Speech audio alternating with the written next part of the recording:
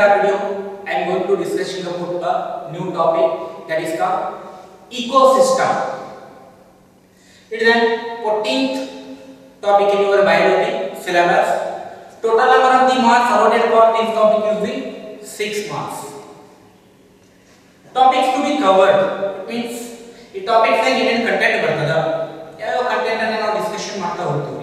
First one, ecosystem structure and function. Second one, productivity. Third one, decomposition. Fourth one, energy flow. Fifth one, ecological succession. Sixth one, nutrient cycling. And finally, seventh one, that is called ecosystem services. What is ecosystem? Ecosystem is nothing but it is a functional unit of the nature. Ecosystem is a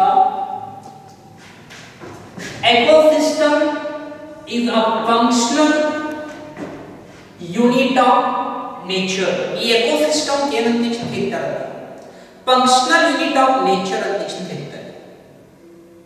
Why it is called as functional unit of nature? Because here living organisms interact with each other with their physical environment. Okay, where living organisms interact each other and with their physical environment, that is called ecosystem. It means that if you have an organism survival agakaitre, adu innondu organism jodi interaction ಮಾಡಬೇಕು. ಈಗ frog survival agakaitre, grasshopper jodi interaction ಮಾಡಬೇಕು. ಅಂದ್ರೆ ಆ frog grasshopper ಅನ್ನು ತಿನ್ನಬೇಕು, or insect ಅನ್ನು ತಿನ್ನಬೇಕು. snake survival agakaitre, frog jodi interaction ಮಾಡಬೇಕು. ಈ ರೀತಿ ಬಯೋಟಿಕ್ ಮತ್ತು ಅಬಯೋಟಿಕ್ ಕಾಂಪೋನೆಂಟ್ ದ ಇಂಟರಾಕ್ಷನ್ ಅನ್ನು ಏನು ನೋಡ್ತೀವಿ ನಾವು ನೇಚರ್ ಒಳಗಡೆ. ಸೊ ಇದು ಎಕೋಸಿಸ್ಟಮ್ ಅಂತ ಹೇಳ್ತಾರೆ. Example for this ecosystem. ಈ ಇಕೋಸಿಸ್ಟಮ್ ಎಕ್ಸಾಂಪಲ್ ಇದೆ. ಫಾರೆಸ್ಟ್ ಇಕೋಸಿಸ್ಟಮ್ ಇರಬಹುದು, ರಿವರ್ ಇಕೋಸಿಸ್ಟಮ್ ಇರಬಹುದು, ಡಿಸರ್ಟ್ ಇಕೋಸಿಸ್ಟಮ್ ಇರಬಹುದು, ಗ್ರಾಸ್ಲ್ಯಾಂಡ್ ಇಕೋಸಿಸ್ಟಮ್. ಸೊ ಟಾಪಿಕ್ ನ ಬಗ್ಗೆ ಎಲ್ಲ ನಾವು ಡೀಟೇಲ್ ಆಗಿ ಸ್ಟಡಿ ಮಾಡ್ತಾ ಹೋಗ್ತೀವಿ. Okay, types of ecosystem.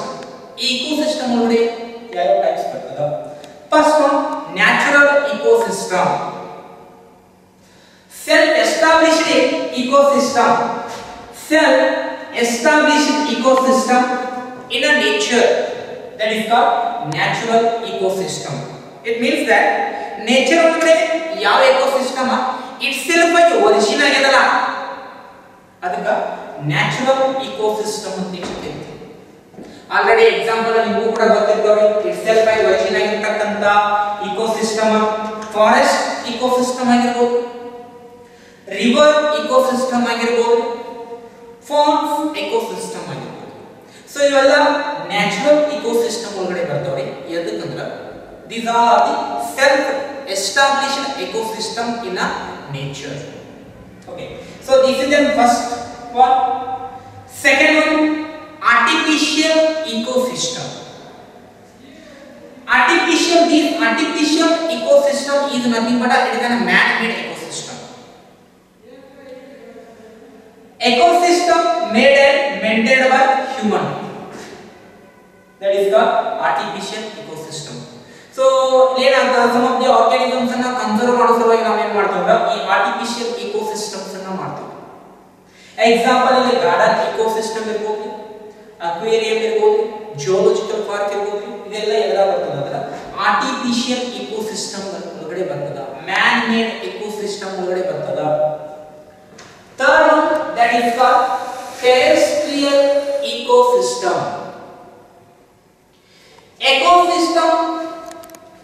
Ecosystem found on land. Ecosystem found on land, that is called terrestrial ecosystem. ಅಂದ್ರೆ ಲ್ಯಾಂಡ್ ಮೇಲ್ಗಡೆ ಏನು ಇಕೋಸಿಸ್ಟಮ್ ಕಂಡು ಬರ್ತದಲ್ಲ ಅದಕ್ಕೆ ಟೆರೆಸ್ಟ್ರಿಯಲ್ ಇಕೋಸಿಸ್ಟಮ್ ಅಂತ ಹೇಳ್ತೀವಿ. ಎಕ್ಸಾಂಪಲ್ ಈ ಟೆರೆಸ್ಟ್ರಿಯಲ್ ಇಕೋಸಿಸ್ಟಮ್ ನ ಎಕ್ಸಾಂಪಲ್ ಅನ್ನ ಹೇಳಿ ಅಂದ್ರೆ ಫಾರೆಸ್ಟ್ ಇರಬಹುದು, ಡೆಸರ್ಟ್ ಇರಬಹುದು, grassland ಇರಬಹುದು. These all are the example for the terrestrial ecosystem. Fourth one that is called aquatic ecosystem. Ecosystem found in water. Ecosystem found in water, that is called aquatic ecosystem. Example for this aquatic ecosystem, lake ಬರಬಹುದು. Lake ಒಳಗಡೆ ಏನು interaction ಇರ್ತದೆ, pond ಒಳಗಡೆ ಏನು interaction ಇರ್ತದೆ, ಅಲ್ಲೆಲ್ಲ aquatic organisms ಇರ್ತಾವ್ರಿ. Aquatic organism survival ಆಗಬೇಕಾದ್ರೆ ಆ ವಾಟರ್ ಜೊತೆ interaction ಮಾಡ್ತಿರ್ತದೆ. Example lake ecosystem, pond ecosystem, river ecosystem, ocean ecosystem. It means that there are 4 different type of ecosystems are there. First one that is called natural ecosystem. Second one artificial ecosystem. Third one terrestrial ecosystem. Fourth one aquatic ecosystem. Okay. Next aspect that is called components of ecosystem. Components of ecosystem. It means that ಈಗ ecosystem ಅಂತ ತಕ್ಷಣ ಹೇಳ್ತಾ ಇದ್ದಾರೆ. Example ಕೂಡ ನಿಮಗೆ ನೆನಪಿದೆ. ಇದೆ forest ecosystem. ಈ ಫಾರೆಸ್ಟ್ ಅಂತಕ್ಕಂಥದ್ದನ್ನ ನಾವು ಇಕೋಸಿಸ್ಟಮ್ ಆಗಿ ಕನ್ಸಿಡರ್ ಮಾಡಿದ್ರೆ ತಿಳ್ಕೊಳ್ಳಿ. ಅದರ ಏನೇನು ಕಾಂಪೋನೆಂಟ್ ಬರ್ತದ, 2 ಕಾಂಪೋನೆಂಟ್ ಬರ್ತದೆ ಈಚ್ ಎಕೋಸಿಸ್ಟಮ್ ಒಳಗಡೆ. ಒಂದೇದು ಬಯೋಟಿಕ್ ಕಾಂಪೋನೆಂಟ್ ಅಂತ ತಕ್ಷಣ ಬರ್ತದೆ, first component that is called biotic component. One more component that is called second one abiotic component ಅಂತ ತಕ್ಷಣ ಬರ್ತದೆ. There are 2 components of the ecosystem. First one biotic component of the ecosystem, second one is called abiotic component of the ecosystem. ಅಂದ್ರೆ ಒಂದು ecosystem ಒಳಗಡೆ ಇವೆರಡು components ಅನ್ನು ನೋಡ್ತೀವಿ. Biotic component of an ecosystem.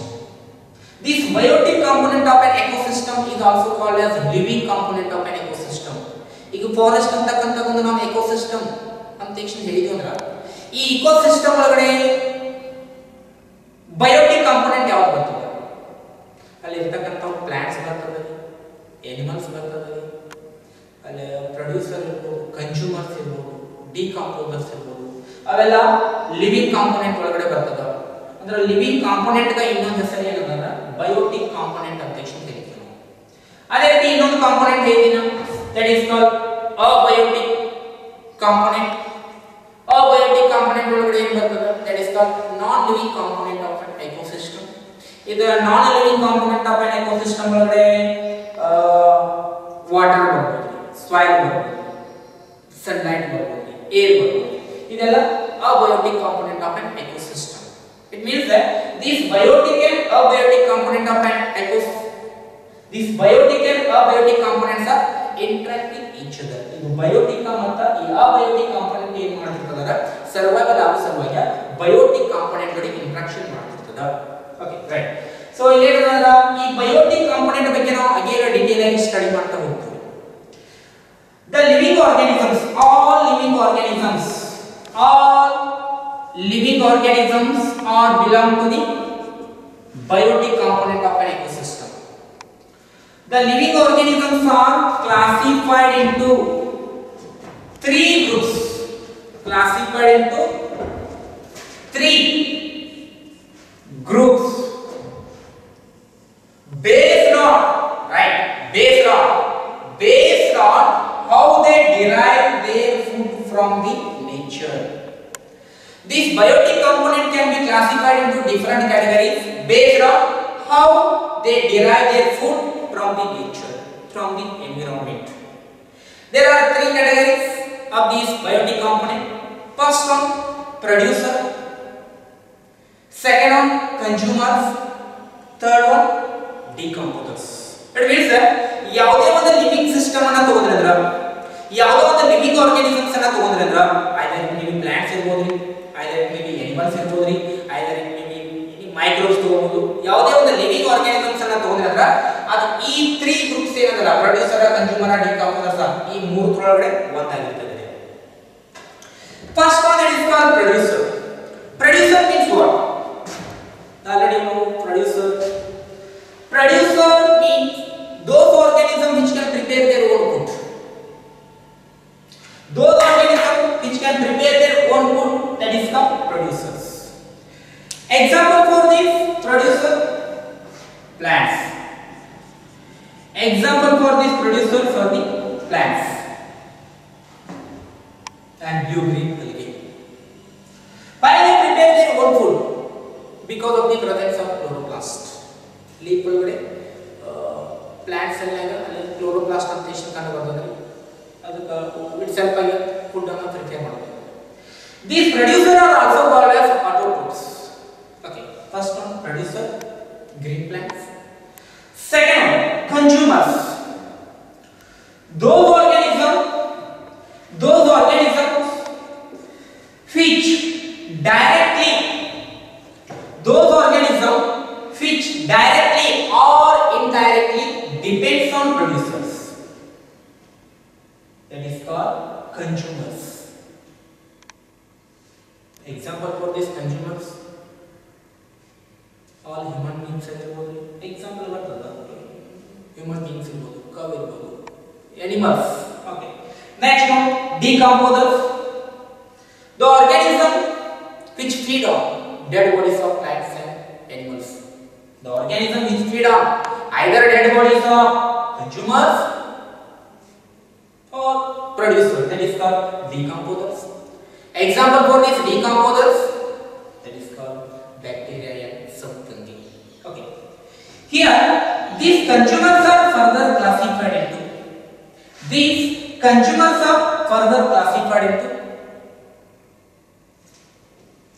four categories. You consumers ಒಳಗಡೆ ಬರ್ತಾವೆ. Again, these consumers are further classified into four categories. Herbivorous means what? The organism which directly feed on producer. It means that this is a plant. This one is called plant. This plant is called producer. This plant belongs to producer category. In consumers level ಹೇಳ್ತಾ ಬಂದಿರೋ 4 group ಬರ್ತದೆ. ಅದರೊಳಗೆ first group herbivorous ಅಂದ್ರೆ ಏನು? The organism which feed directly on plants. For example, ಇಲ್ಲಿ cow ಅಂತಕ್ಕಂತ ಒಂದು example ಅನ್ನು ಕೊಡ್ತೀನಿ. ಕೌ ಈ ಕೌ ಏನು ಕರಿಬೇಕಂದ್ರೆ ಅವನು herbivorous ಅಂತ ಹೇಳ್ತೀವಿ. Why? Because this cow directly feed this producer, that is called herbivorous. The organism which directly feed on this producer, that is called herbivorous. Example, cow addiction. Second one, that is called carnivorous. The organisms which feed on herbivorous. It means that this is the herbivorous. Cow is nothing but herbivorous. ಕೆಳಗಡೆ line This line is nothing but it is carnivorous because it feeds on herbivorous. Those organisms which feed on herbivorous, that organism that is called carnivorous. Example, line of things is herbivorous. Third one, that is called omnivorous. What is omnivorous? Omnivorous is nothing but the organism which feed on both plant and animals, that is called omnivorous. So the example for this omnivorous microorganisms, the organism which feed on both plants and animals, that is called omnivorous. Human being, cat irabodri, dog irabodri. So these are the example for the omnivorous. Next one, parasites. The organism which survival in or on another host of the organism, that is called parasites. Example, tapeworm, human intestine infection. So we learn parasitic example after that. Okay. In next video, I am going to discussing about next aspects of this topic. Thank you.